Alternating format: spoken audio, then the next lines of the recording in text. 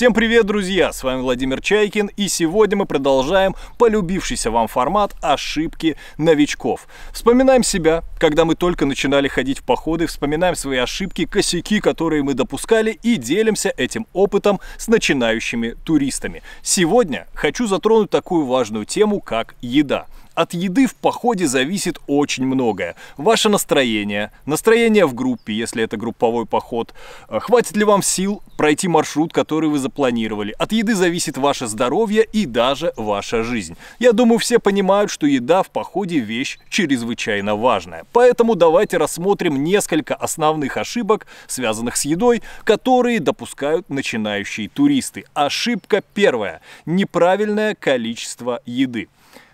Вы берете с собой либо слишком много еды, либо слишком мало еды. Конечно, чаще встречается вариант, когда начинающие туристы берут с собой слишком много еды, то есть с большим запасом. Этот большой запас они весь поход ненужным грузом носят в своем рюкзаке, в итоге привозят домой несъеденным.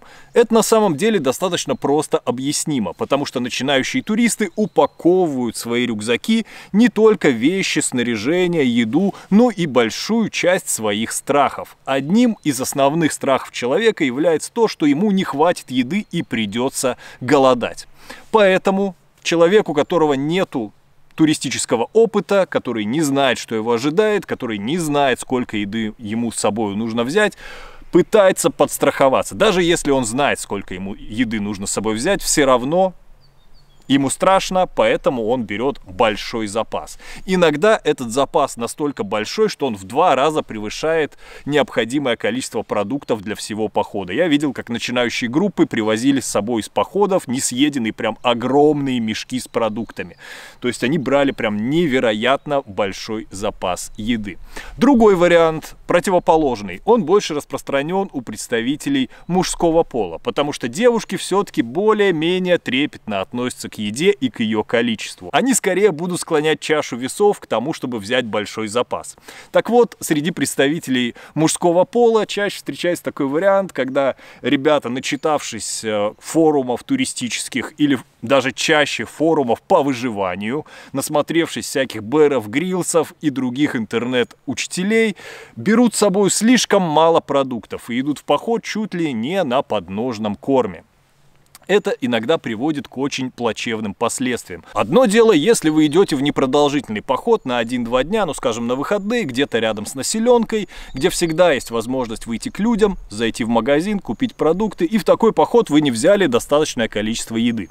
Ничего страшного. Да хоть в выживание играете, идите на подножном корме, за 2 дня с вами, скорее всего, ничего не случится, даже если вы будете голодать. Но совсем другой расклад в длительных походах. Там количество еды нужно рассчитывать очень тщательно. Даже если вам ее хватает, но хватает впритык и, возможно, где-то ее чуть-чуть недостаточно, это очень сильно влияет на ваше настроение и вообще на впечатление от всего похода. Если поход групповой, недостаток еды очень сильно влияет на отношения в коллективе. Возможно, когда вы сытые, вы все замечательные люди, лучшие друзья, но как только в животе начинается бурление от голода, это способствует возникновению конфликтных ситуаций. Это действительно так. Опять же, недостаток еды влияет на вашу концентрацию. Недостаток концентрации ведет к принятию неправильных решений, ведет к получению травм и так далее, и так далее. Поэтому в длительных походах всегда нужно тщательно и подробно рассчитывать раскладку и даже брать небольшой запас. Есть еще одна очень коварная ошибка, которую допускают не только начинающие туристы, но и опытные походники тоже периодически попадаются в этот капкан. Когда вы формируете раскладку для похода в надежде, что вы поймаете рыбу, соберете грибы, соберете ягоды, добудете зверя. Так называемая пополняемая раскладка, когда вы добываете продукты по ходу вашего маршрута. И сидя дома вы планируете: ага, здесь река, мы сразу выходим к реке, сразу же поймали невероятное количество рыбы, на этот день можно продуктов практически не брать. Здесь мы заходим в лес, там собрали невероятное количество грибов и ягод, на этот день тоже можно практически продуктов не брать. На самом деле часто бывает так, что рыба не поймалась, грибы вы надеялись, а они не пошли. Ягоды Вы собрали там 1,5 литра черники, съели их ложкой, у вас во рту пошли кровавые язвы, расстройство желудка, больше ягод вы есть не хотите и в целом чувствуете себя не очень. Поэтому пополняемая раскладка вещь достаточно коварная. Причем на нее попадаются прям опытные туристы, которые вот там несколько лет сходили в одно место, знают, ага, в этой реке всегда есть рыба. На следующий год идут, как-то изменились обстоятельства, и рыбы нет. А они взяли с собой количество продуктов в расчете на то, что рыба у них будет постоянно. Поэтому на это тоже всегда обращайте внимание. А лучше всего формируйте продуктовую раскладку для вашего похода, пользуясь весами и калькулятором, высчитывая калорийность продуктов и стараясь попасть в 3-3,5 тысячи калорий на человека в день для среднестатистического похода. Для зимних походов нужно больше калорий, для категорийных походов тоже нужно больше калорий. О формировании раскладки, о калорийности, обо всех этих тонкостях есть отдельный ролик на нашем канале. Там можно узнать основы формирования продуктовой раскладки для похода. Здесь я не буду в это погружаться. Нужен ли запас? Нужен ли запас или нужно идти вот прям, чтобы было впритык? Нет, я не говорю, что нужно идти совсем без запаса. Я обычно в свои походы беру запас продуктов на один дополнительный день. Стараюсь взять максимально легкие, возможно, даже не самые вкусные продукты, но так, чтобы если мне вдруг чего-то не хватило или если мне нужно еще дополнительное время провести на маршруте, мне не пришлось голодать и был вот этот запас. При необходимости его можно будет там растягивать на несколько дней и так далее, и так далее. Но это не прям какие-то глобальные запасы, и я не привожу потом из походов огромные мешки несъеденных продуктов. Рекламы в этом ролике нет, поэтому небольшое информационное сообщение. Я напоминаю, что на данный момент этот канал существует исключительно благодаря вашей поддержке и вашим донатам. Этот ролик стал возможен благодаря этим достойным людям. Если вы также хотите нас поддержать, если вы хотите, чтобы контент на этом канале продолжал выходить регулярно, если вы хотите вместе с нами двигать адекватную туристическую движуху, если вам дорог этот канал и вы не хотите, чтобы он загнулся, вы можете поддержать нас на Бусти, Патреоне, платной подпиской на Ютубе или разовым донатом. Ссылки в описании под этим роликом. Также я напоминаю, что у нас есть достаточно активная группа в Telegram. Там много живого общения, там есть тот контент, который не появляется на Ютубе, разные зарисовки с наших походов, путешествий, бэкстейджи съемок. Так что, если еще не подписаны на нашу телегу, также залетайте, подписывайтесь, там действительно весело. Ссылочку оставлю опять же в описании под этим роликом. И большое спасибо всем, кто нас поддерживает. Только благодаря вам мы не опускаем руки и двигаемся вперед. Спасибо большое, друзья. Ошибка номер 2. Неправильная упаковка продуктов. Казалось бы, какая ерунда. На что влияет эта упаковка? На самом деле влияет она сразу на несколько факторов.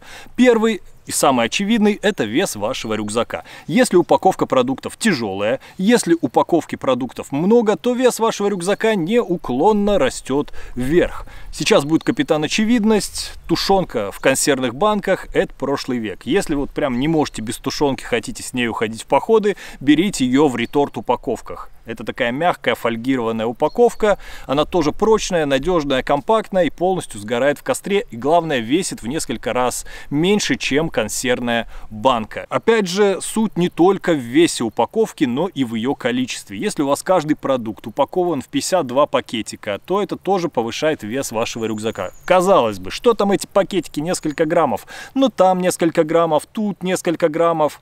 И вы не заметите, как вес вашего рюкзака вырастет на несколько килограммов. Поэтому я лично этому тоже уделяю внимание. И продукты одного плана можно объединить в одной упаковке. Если мы говорим о сыпучих продуктах, первое, что приходит в голову, это большие пластиковые бутылки. Но это на самом деле не лучший вариант. Я предпочитаю для сыпучих продуктов использовать тетрапаки из-под сока. Вот эти вот упаковки из-под сока, самые удобные, те, у которых закручивающаяся хорошо крышка. Они внутри фольгированные. Это как бы дополнительно уберегает наши продукты от теплового воздействия. Если вы идете в жарком климате, это тоже может быть важно. И вообще упаковка тетрапак — это замечательная вещь для походов. Я в таких штуках храню и сыпучие продукты, и каурму. Это мясо, залитое жиром. Опять же, благодаря фольгированным стенкам мясо не подвергается тепловому воздействию. Точнее, не так сильно подвергается тепловому воздействию. И в целом эта упаковка легкая, прочная, как бы бесплатная, и ее можно сжечь или выкинуть, когда вы съели, ну, выкинуть, разумеется, в населенном пункте, в мусорный бак, когда вы съели ее содержимое. Потому что если мы упаковываем продукты в какие-то красивые там пластиковые баночки, то, разумеется, мы их там потом в костер не кинем или в мусорник не выкинем. Нам будет жалко, мы их потом понесем домой.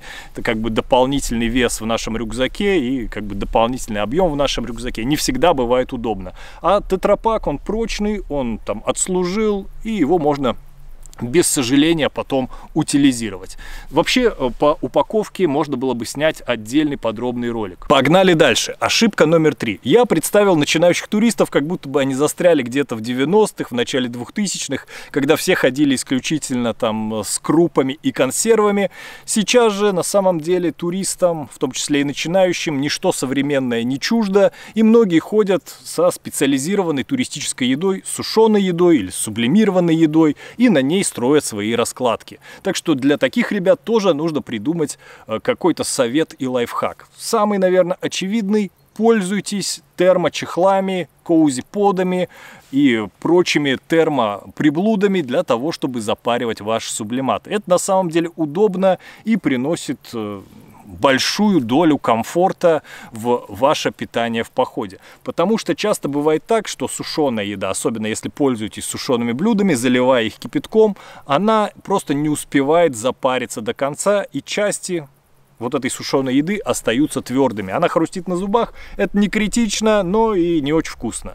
Поэтому для того, чтобы она запарилась, ее нужно либо проварить 1 минуту, не всегда есть на это время, не всегда есть на это топливо, не всегда есть такое желание. Поэтому легче воспользоваться термочехлом. Внутри фольга, сверху X-пак, это такая ткань прочная, модная, легкоходная. Здесь вот вверху стоят магнитики.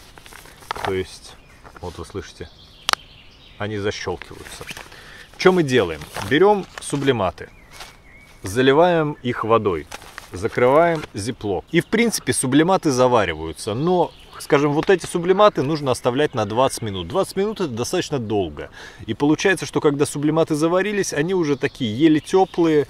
И, в общем-то, хотелось бы, чтобы они были погорячее. А некоторые сублиматы до конца не завариваются, потому что, например, у вас был недостаточно ядреный кипяток, или просто там слишком большие куски производитель положил, и, в общем-то, времени запаривания кипятком не хватает.